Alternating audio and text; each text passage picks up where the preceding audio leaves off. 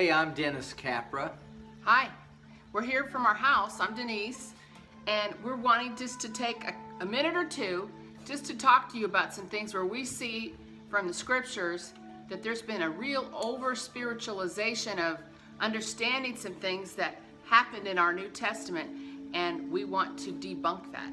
We don't want to be religious. We don't want people to be condemned over things other people say. So we're going to bring something out of John chapter 12 here we want you to know about. Give us a little history, Denise. Well, this is actually, you can even read a subheading where it says in your Bible, this is where Jesus is predicting his death.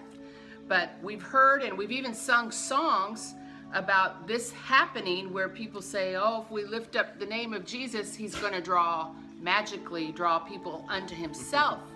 And actually, that's not what the true meaning is when you look at the context. I believe that's going to happen, but we really have to bring this into context of what this chapter is talking about.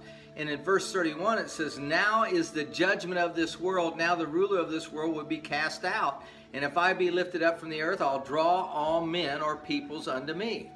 But that word peoples or men is italicized in the scriptures, meaning it wasn't actually in there originally. And so when you take it out, it's saying, I draw all to myself. All what? Well, that's when you got to back up a little bit. Our dog is involved too.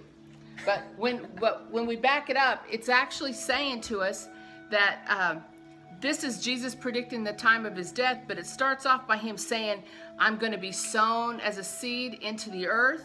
And when you sow a seed, even looking at the Living Bible, I looked it up, and it says, I must fall and die like a kernel of wheat that falls into the furrows of the earth. Unless I die, it'll be alone, a single seed. But my death will produce new wheat kernels, a plentiful harvest of new lives. You know, when we break that down, Denise, what we have to see is Jesus' context here. Now is the judgment of this world. He's going to draw not all men to him, even though that's going to happen, but I'm going to draw all judgment to me. When I die, when I am the kernel that goes into the ground, all the judgment, all the sin of the world comes on me. And then that will effectually draw men to him. Yeah, he took our place, so we don't have to suffer and die the death he did, and we don't have to carry our sins any longer because he took it. He took our judgment, and that's really good news. Good news. Hey, God bless you, and we'll talk to you soon.